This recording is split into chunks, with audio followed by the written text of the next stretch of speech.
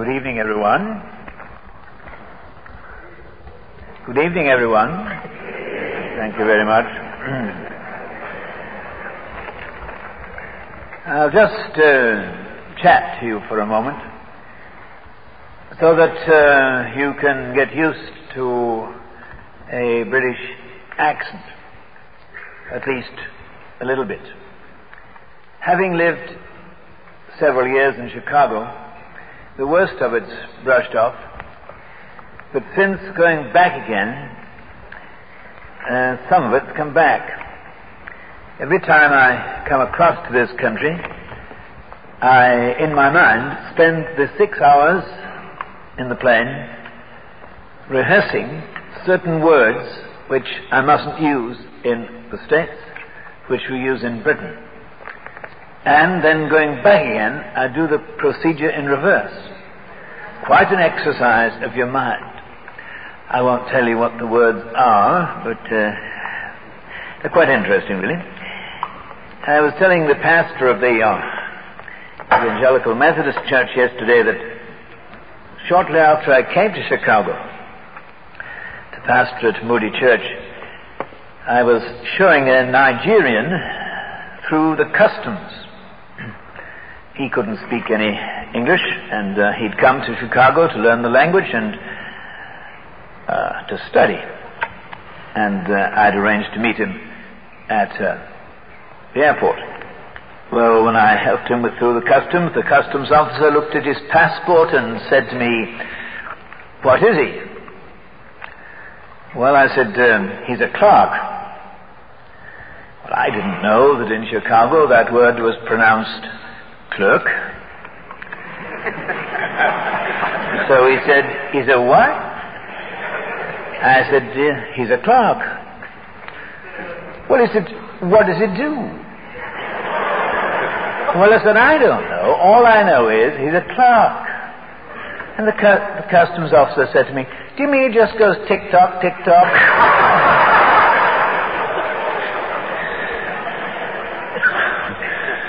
This poor Nigerian man must have thought we were absolutely nuts, because he imagined we both spoke the same language.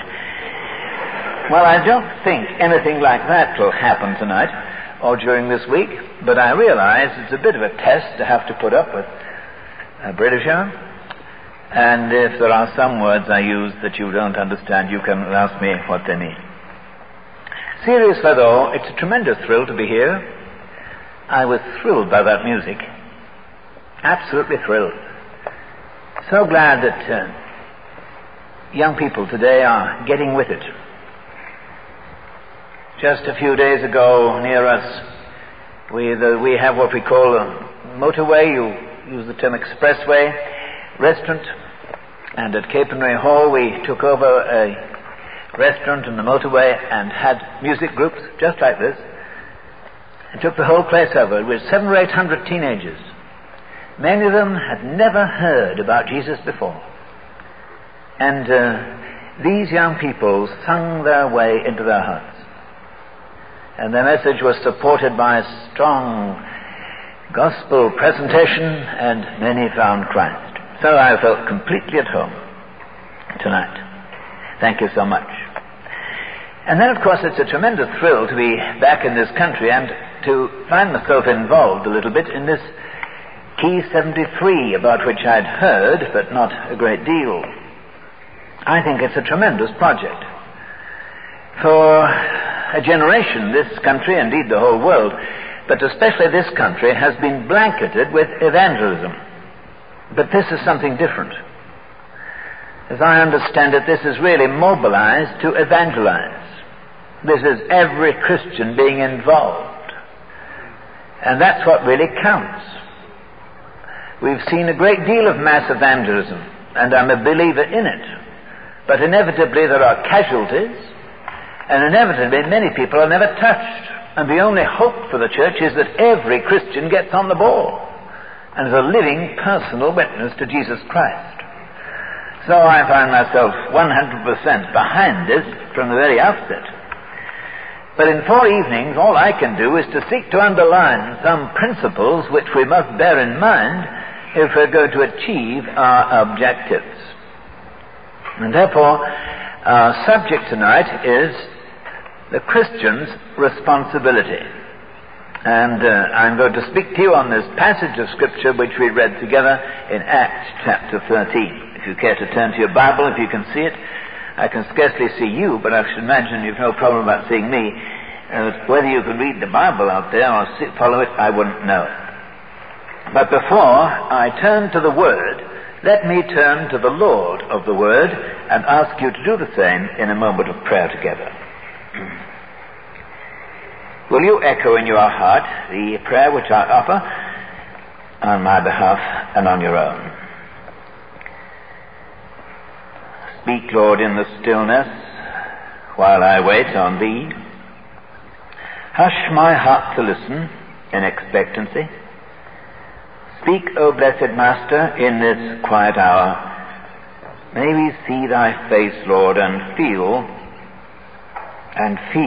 Thy touch of power. For Jesus' sake, Amen. Tonight, I want to talk to you about the Christian's responsibility. Tomorrow, the Christian's renunciation. And on Wednesday, the Christian requirement. And on Thursday, the Christian's resources. All for involvement in this tremendous project that we face.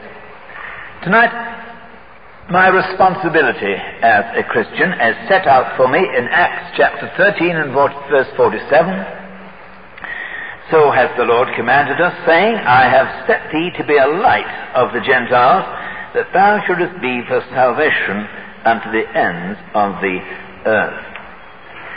Everybody here is either a missionary or a mission field. May I just repeat that so that you can get over the shock, but it's true.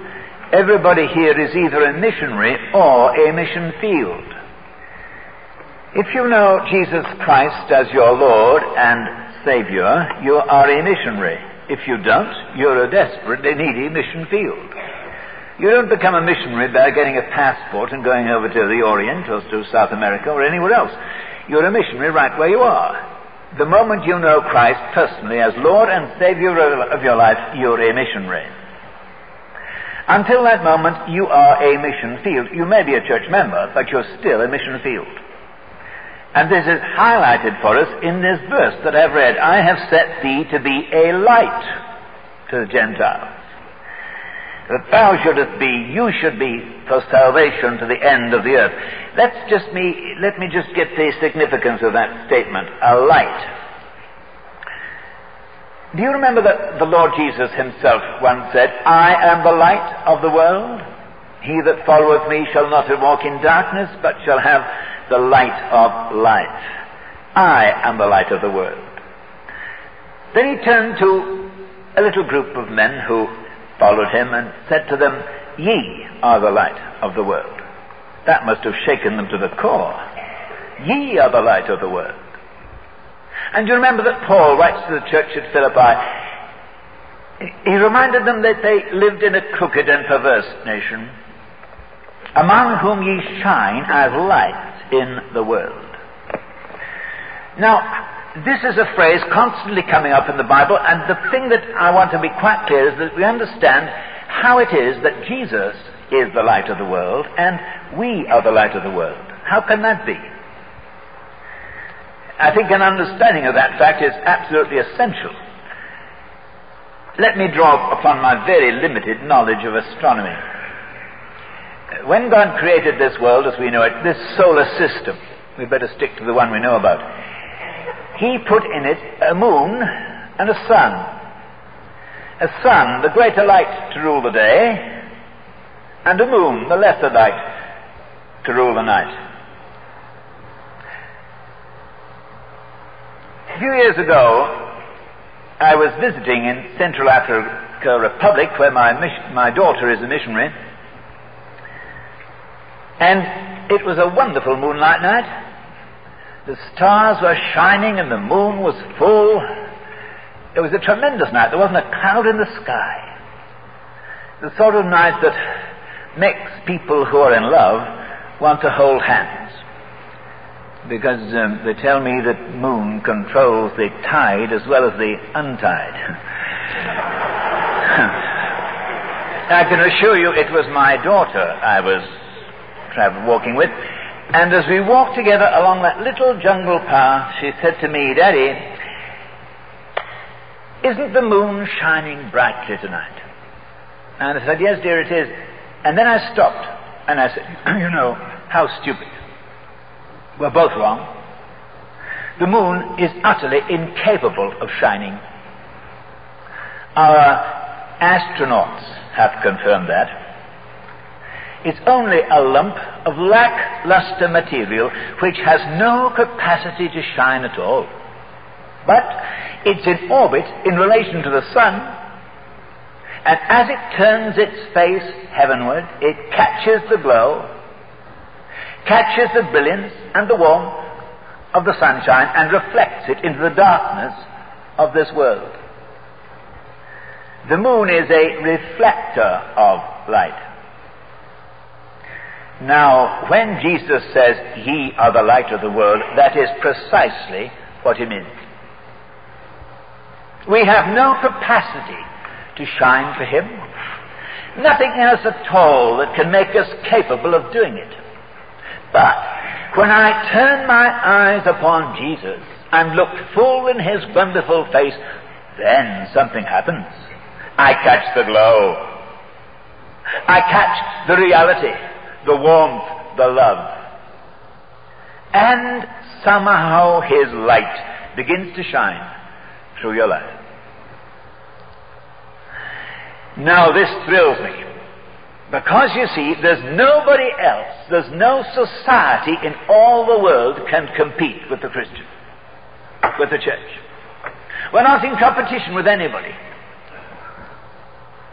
No educational system can.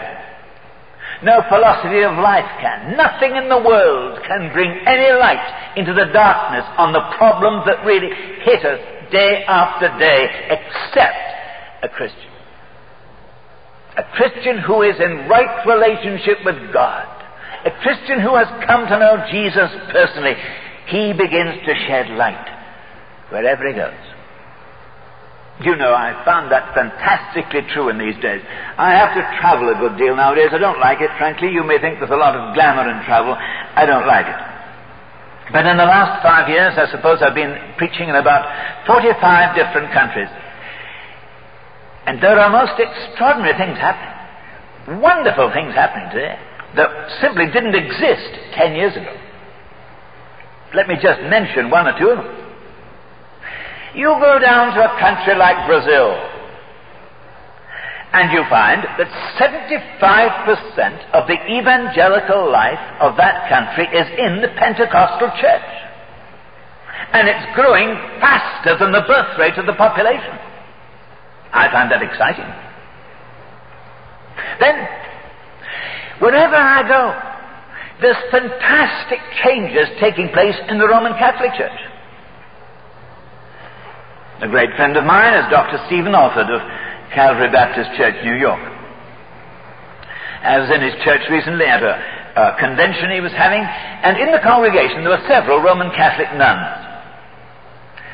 Afterwards, one or two of them came up to his apartment and had supper with himself and his wife, and I was in the party. And they invited him afterwards to come and speak at a Roman Catholic nunnery, seminary, whatever you call it. And he was given carte blanche to say exactly what he liked. And he preached, he told me, to about 700 nuns in training for the ministry, and gave them the gospel, and they welcomed it. Fantastic. And then, what do you make of the Jesus movement? We haven't got Key 73, but we have Spree 73, spiritual emphasis and renewal and emphasis. And you know who's heading that up? A group of people under the heading of Festival of Light. who were all Jesus people. Years ago, absolutely addicted to drugs, way out dropouts, and who have been wonderfully converted and brought to a saving knowledge of Christ, and are really making a tremendous impact on the youth of our country. Of course, when you read the newspaper, you never read anything about these things. You only read the bad news. But the Christian's thrilled with the good news. And this is some of the wonderful things that are happening in the world, and especially in our countries. The Jesus movement, as you know, began in California, spread throughout this country. A friend of mine who is minister in California, about 5 years ago, he was about going round the bend or climbing up the wall, whatever you like, about his evening service. It had dropped to 30 people. The church holds over 2,000. He was in despair. He had an idea. I'm sure it came from God. He scrapped his order of service entirely. He got 3 roving microphones, gave them to 3 of his church officers, who went round the building, went round the 30 people and said, "Have you any questions, anything to share about what Jesus has done for you this week?" One after another they stood up and they gave a testimony. Someone told what Jesus Christ had done for them. Someone had come to know him personally that very week. And that service began to take life. Do you know, tonight, every Sunday, it's full. More than 2,000 people there. A lot of them from the Jesus movement, who've come right inside the church and found the church that cares and is alive. And you know, when they passed the offering plate around, would you believe it? You can either take out or put in. Just what you like. If you have a need, help yourself. If you feel out of love you want to give, put it in.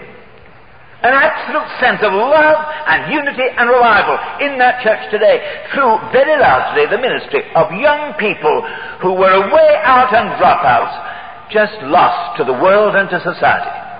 These things are happening. I hardly dare mention it here, but I shall have more to say to it later in the week, about it later in the week, and the charismatic movement. In 45 countries where I've preached, it's in every one of them. And whether you like it or not, you cannot deny the reality of many people in their faith in Jesus Christ, which has taken on a new sense of liberty and freedom. So all these things are taking place today, testifying to the fact that Jesus lives. And if I was a minister of a church, I'd just be afraid that I was so occupied in doing my thing that I let all these exciting things bypass me. Ye are the light of the world, a reflector of light, the only kind of person that, because you're in touch with God, because you're in relationship with the living Christ, you can bring to bear light upon the problems that beset the whole human race today. It's a wonderful thing to be a Christian in a day like this. Tremendous. I'm so glad I'm alive. So glad that God has spared me to live to see a day like this, when things are moving and God is at work and Jesus is alive and people are really turning to Him. Now, if I want to take my share in all this, and if you do, then I think there are 1 or 2 things that are laid down for us here in this passage of Scripture that we can't possibly escape. And I want you to look at them very carefully a minute. If you are going to shine for Jesus, if you're going to be a light, a reflector of light, if you're going to know what it is to catch something of the glow of heaven, not by education, not by philosophy, not by theological training, but if you're going to catch the glow of the reality of Christ, then there's a message that you must proclaim.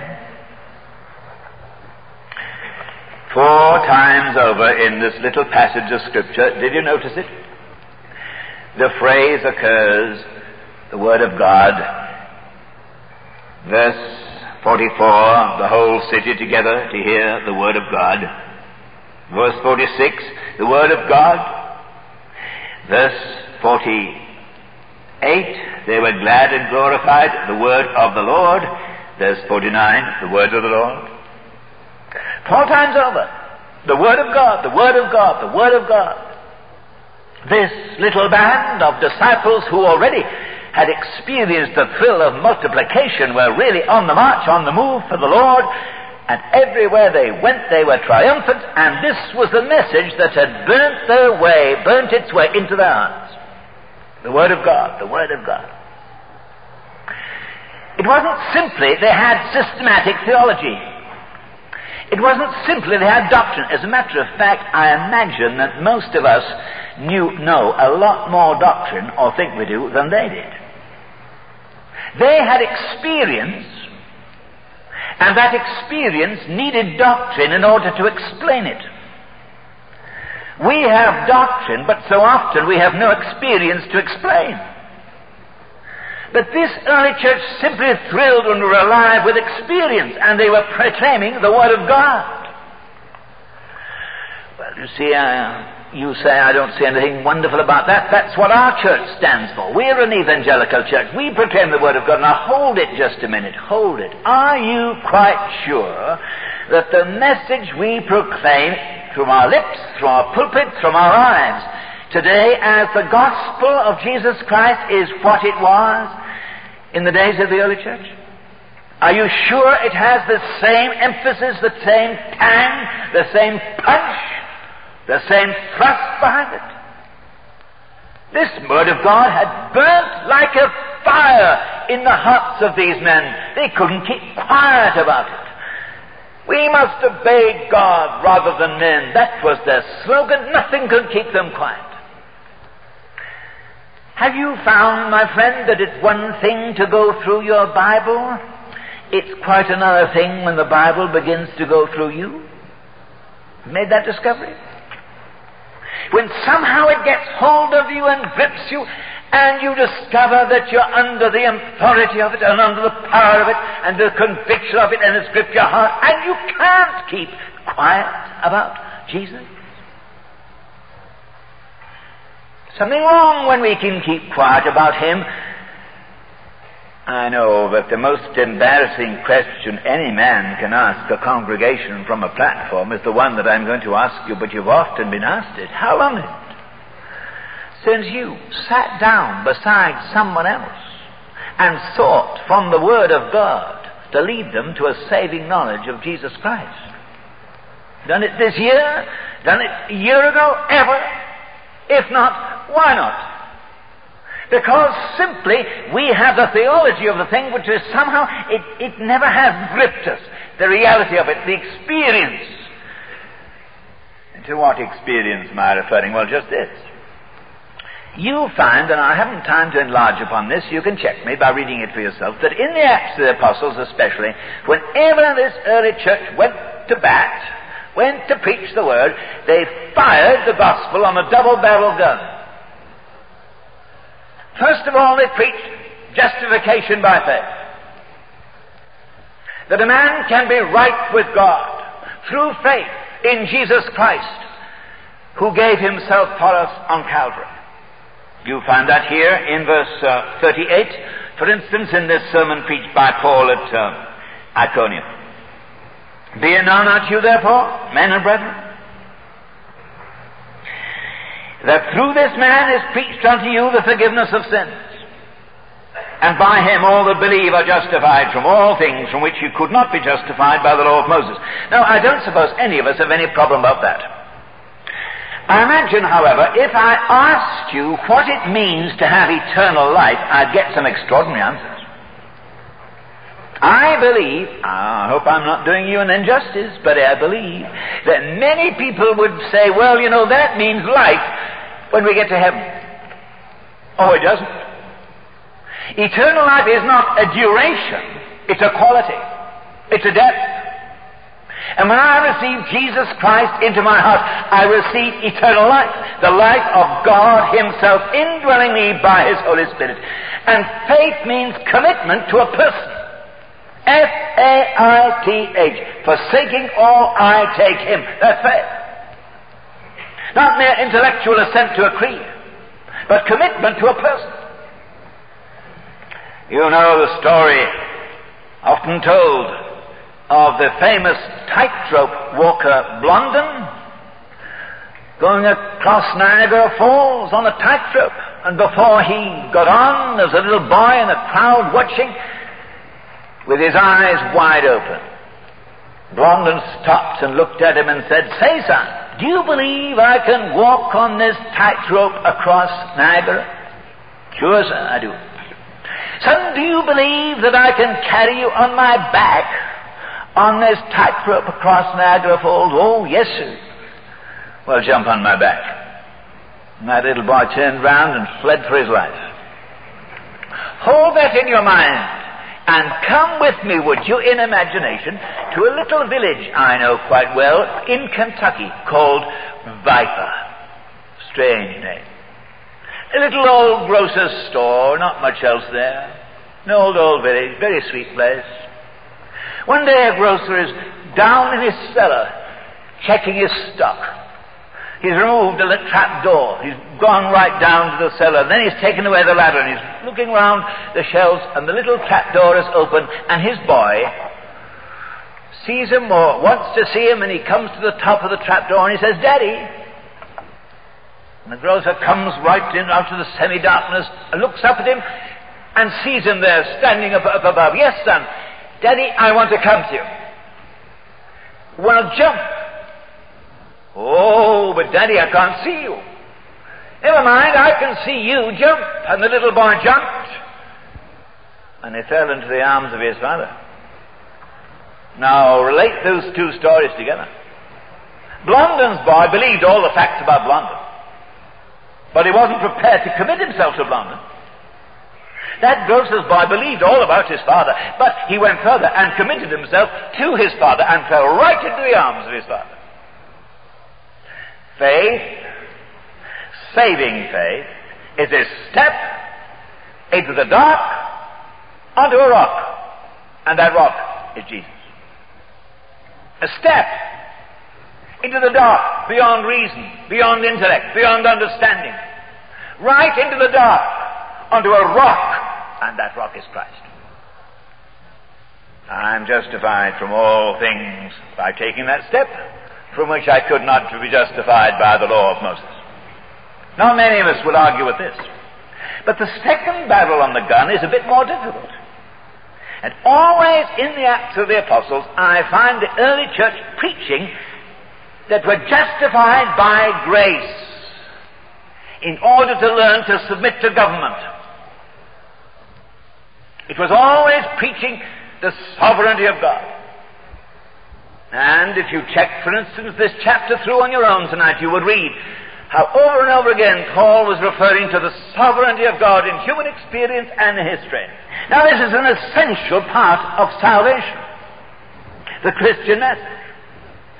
If we are really going to get anywhere with this tremendous project of Key 1973, I suggest to you that this message is right down to earth and absolutely essential. We're saved by grace for submission to government. Jesus is Lord. I cannot know Him as Savior, and then subsequently, if it suits me, and when more convenient, I may have Him as Lord. Oh no. You see, sovereignty is an essential attribute of deity. You cannot divorce one from the other. An essential attribute of the deity of God is sovereignty. He's Lord before He's Savior. Turn the cassette over now for the continuation of this message. And first, when you encounter Jesus, you encounter Him as Lord, and He comes right crashing into your life. And it's very disturbing and very inconvenient and very revolutionary. But He has come to set up in my life and in your life the kingdom of God, to demonstrate to society today, society that won't acknowledge any authority, the sheer thrill and the sheer joy of living daily in my life under the authority, the sovereignty of Jesus Christ. This is a completely new regime that is set up in our lives. It is the end of one regime when I've tried to run my own life, and the beginning of another regime when Jesus takes over control. I wonder if in your home you have any Wedgwood china. Maybe you do. Perhaps you like it. Well, I could take you to the place where it's manufactured. Little town in the Midlands in England, a very dirty town, very smoky town, but out of it there comes this beautiful china. I was in that town just recently, and at a young people's meeting on a Saturday night, a Salvation Army officer was giving his testimony. Great big man he was. He carried his presence well in front of him. Very large. And he said, he gave the story of his conversion. He was converted at the Salvation Army open-air meeting on a Saturday night. And the next morning he went to their holiness meeting. And he came back absolutely miserable. And his wife said to him, "What's the matter with you? I thought you were converted last night." "Oh, yes," he said, "I was, but everybody else in the hall had a red jersey on but me. I felt so out of place." "Oh," she said, "don't worry, I'll knit you one." So she knitted him a tremendous sweater, a great big thing, like a tent. And he went out on the next Sunday. And when he came back, he was more miserable than ever. She said to him, "What's the matter now?" "Well," he said, "you see, everybody else's sweater had white letters on it. Mine hadn't. It looked so odd." Oh, she didn't know what to do about that, because poor woman, she couldn't read or write. But the next morning, the Monday, a man brought a ladder and climbed up outside a shop and began to paint a sign above the shop window. And she said to herself, "I know what I'll do. I'll copy everything that man's putting on that sign onto my husband's sweater." And she did. And he went out the next Sunday and came back absolutely radiant. And he said, "You've done it again." Everybody said I'd got the best sweater on, the whole lot of them. Do you know what it had written on it? "This business is under entirely new management."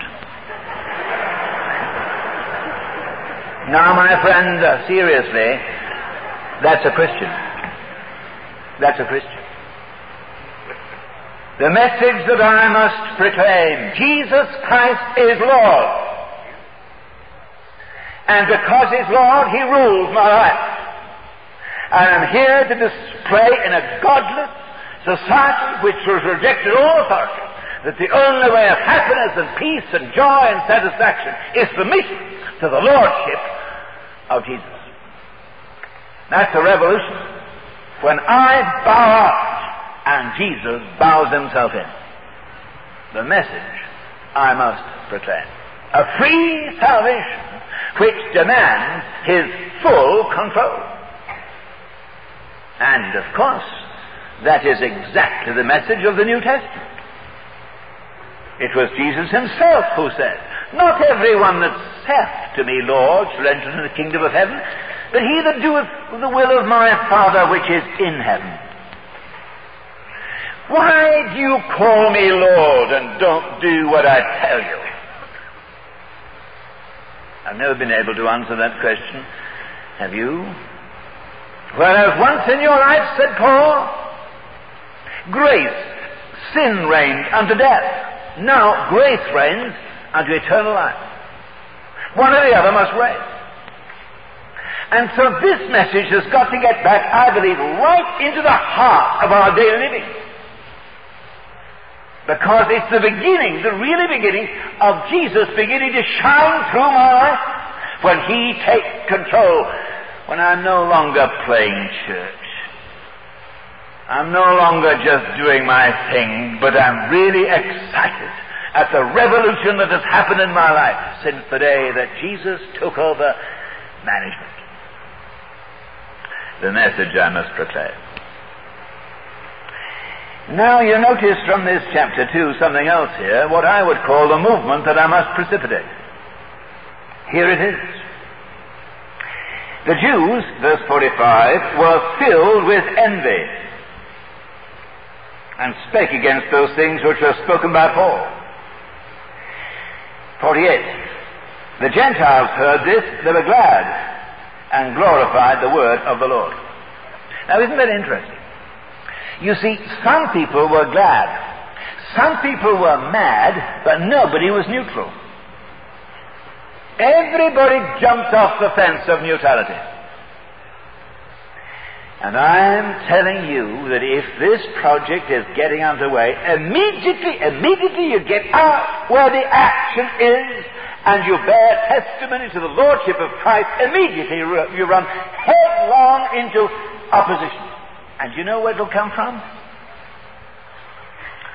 It won't come from the, may I use such a word, I don't mean it in an unkind sense, it won't come from the outsider. It won't come from the person who's never darkened a church door. He'll be thankful at last that he's met some people who mean business. And some people are real. He's met somebody who isn't playing church, whose Christianity means something 7 days a week to them. But you know who it'll come from? It'll come from the people who occupy a pew every Sunday in our churches and do no more about it. It'll come from people who are really good church members but have never submitted to the Lordship of Jesus. I know that because after 28 years in pastoral ministry, I know what happens. When this message grips your heart and you know that this is the Word of God and has to be proclaimed, immediately people take sides. And they'll perhaps come up to you and say to you, Pastor, don't you think you could preach a nice little comforting message? And then, after about 20 or 25 minutes, give a 5-minute gospel application to the unconverted and get them saved. In other words, take the heat off us. Over and over again, I've seen men with a real burden, men who I would describe as prophets in this country, have to empty their churches before they fill them. One such man was Dr. A.W. Tozer of Chicago, the greatest preacher, in my judgment, that America has known for this century. Soon after my arrival at that city, he called me on the telephone and he said to me, you perhaps have difficult time in your church. He said, I would love it if you would come and have some fellowship with me sometime. And he said, you'll find me any morning between April and October, any morning on the south shore of Lake Michigan from 5 o'clock till 8. I didn't go too often. It was holy ground. But this is not pulpit rhetoric. This is actual truth. When I did go, do you know what I used to find? I used to find A.W. Tozer flat on his face on the sand of Lake Michigan with his open Bible for 3 hours. That's what made him the man he was. And when he came into his pulpit, everybody got in his neck, said he was a recluse, he wouldn't cooperate with people, etc., etc. Now that he's gone to heaven, of course, he's wonderful. And his books are the best sellers. Everybody's after them. But then they tore the hide off it. So I want to stress to you that you who go out with the message, Jesus is Lord, that's where your first opposition will come. You know, don't get excited now. Take it easy. Take it easy. Just take it easy. Don't get religious mania. Just take it quietly. Don't get too excited. People roar their heads off over several people knocking about an inflated piece of rubber on a football field, and they're so excited they think it's thrilling. Well, my friend, you'll pardon me if I find Jesus exciting, and I let people know it. Not a phony to me. This is reality. This is reality in my life, because I know that the Lordship of Christ alone has meant my deliverance. I know that I need every day, 24 hours of the day, the sovereignty, the authority of Christ exercised in my life. And if you say that's legalism, I say it's blessed legalism. It's a legalism which I can't do without, as I learn to submit every day of my life to Jesus as Lord. I want to tell you that I've been on the way for 40 years now as a Christian. I'm ashamed of the times that I have rejected that Lordship. Oh, He was Lord at the very beginning.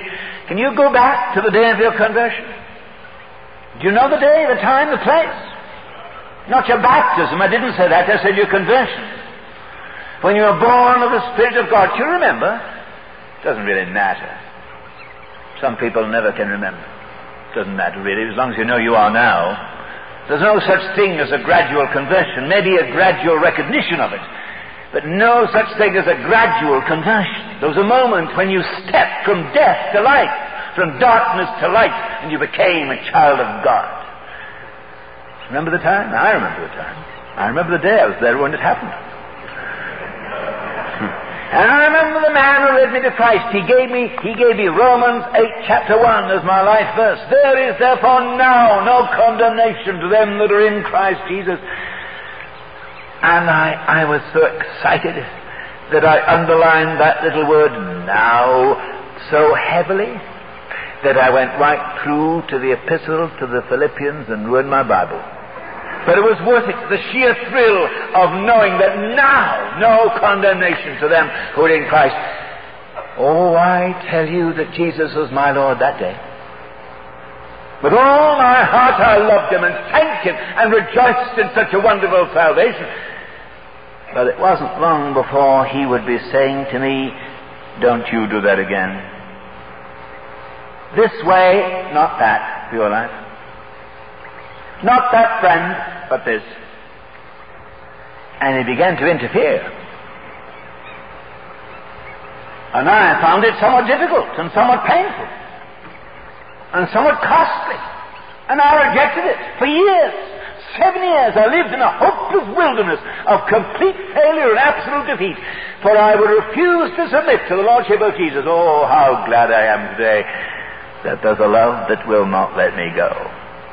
How hard I try to run away from God, get away from Him, in all different kinds of ways. But there came a day when He brought me to the end of my rope and right down to rock bottom and brought me to period.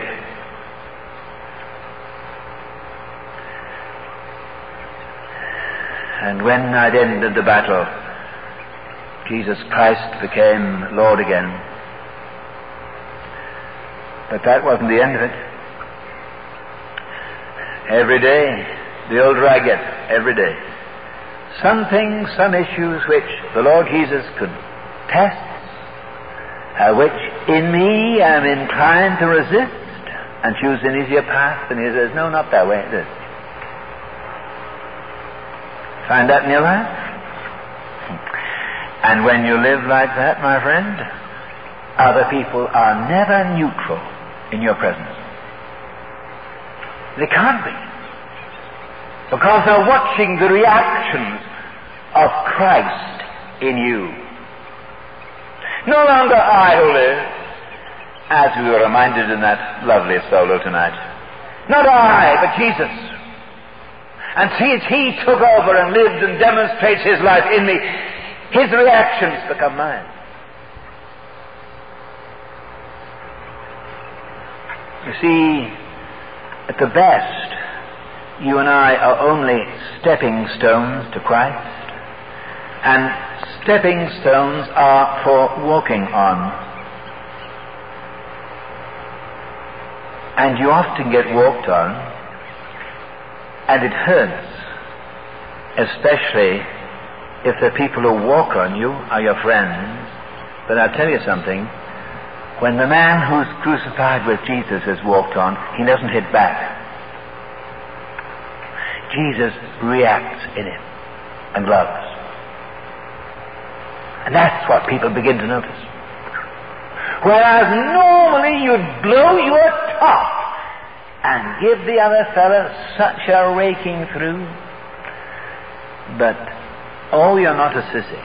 You're not weak. But you've learned the only peace of heart is meekness. Meekness is not weakness. Try being meek for a week and you'll soon find that out. Meekness is strength. It's from the Lord Himself. It derives strength from Him.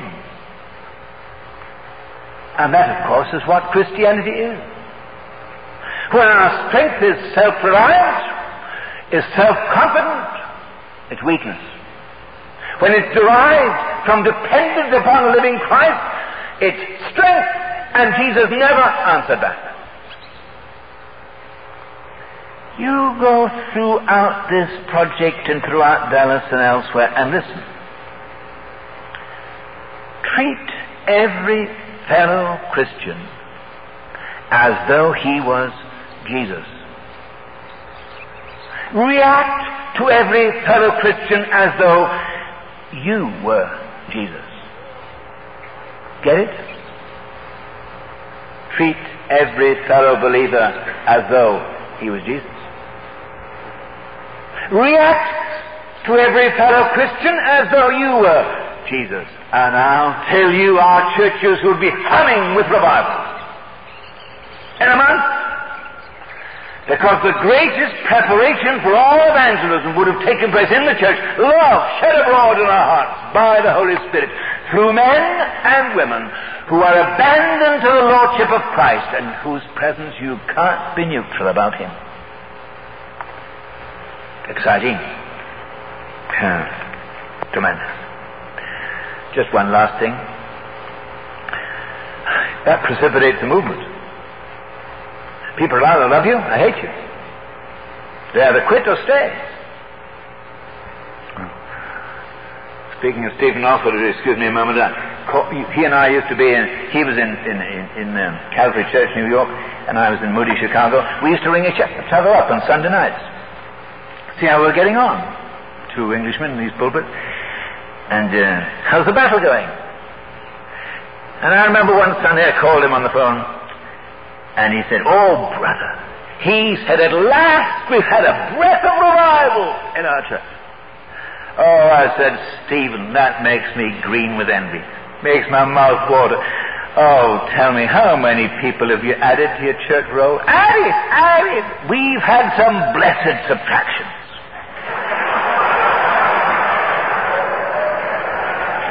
You smile. But I'm telling you, my friend, we're going in this key project not into fun and games, but into warfare. Into battle. And we'll meet our first unexpected resistance from the pure nominal Christian who's got written over his life the sign which I have on my hotel door: "Please do not disturb." And the last thing he wants is to be involved. It'll take him from his television set too often. It'll take him perhaps to a prayer meeting. Horrors that he'll get involved in a prayer meeting. It'll take him from all sorts of business claims and family ties if he's going to get involved under the Lordship of Christ. It'll mean he has to go out and witness and hand out tracts and maybe witness to other people. Oh, horrors! I don't want to be disturbed. See? That'll be the exciting thing. To watch people involved in Key 73 going right down the middle, and in the fulfillment of what the Lord Jesus said, "I came not to bring peace on earth, but a sword." Did I say one last thing? I did, yes. You don't only precipitate a movement, but you see. Oh, I'll be saying more about this another night. You make room for a miracle. Did you notice how our chapter ended? The disciples were filled with joy and with the Holy Spirit. That's tremendous. How old were they? Well, I guess 48 hours, an estimate. "Oh, I know what's happened." You say, "I know what's happened." Paul and Barnabas have quickly sent to headquarters for some material on how to lead converts into maturity, on the 4 spiritual laws. They've sent for thousands of packages of those, and little Bible cells have been established, and every convert has been given a Christian to look after them and shepherd them and smother them. And all have been sort of formed into a little local church, and they've all been told the rules and the doctrine. Not in your life. What's happened? What's happened? I'll tell you what's happened. Paul and Barnabas have quit. Altogether. They've wiped the dust off their feet and gone to another town. And the disciples were filled with the Holy Spirit. When the human prop had gone, the divine power stepped right in. Now, it would be very bad for me to give you a false impression in seeking to underline something of a principle to lead you to a false conclusion. I'm all in favor of little Bible cells for converts. I'm all in favor of discipleship classes. I'm all in favor of them being brought into a local church. But listen, may I ask you this very simple question lovingly? How much room in your church is there for the Holy Spirit? I mean, in your church program. What is the smallest meeting in your calendar? Your prayer meeting?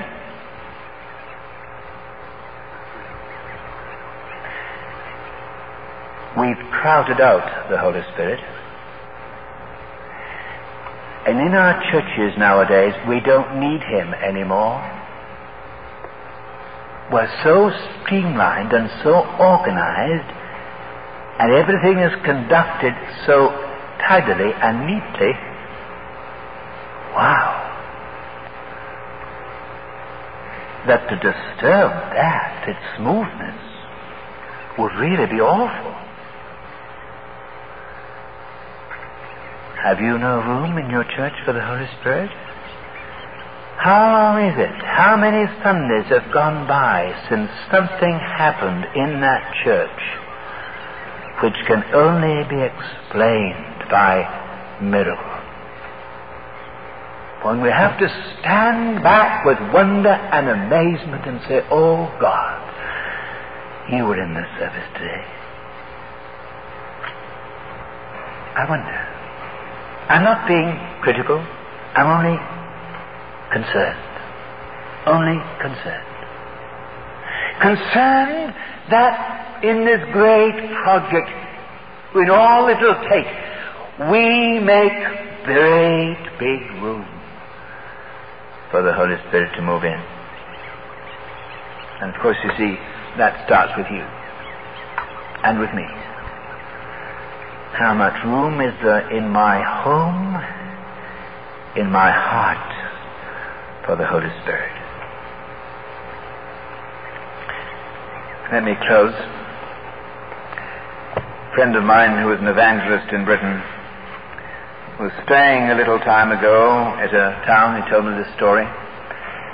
Went to take a 10-day evangelistic campaign.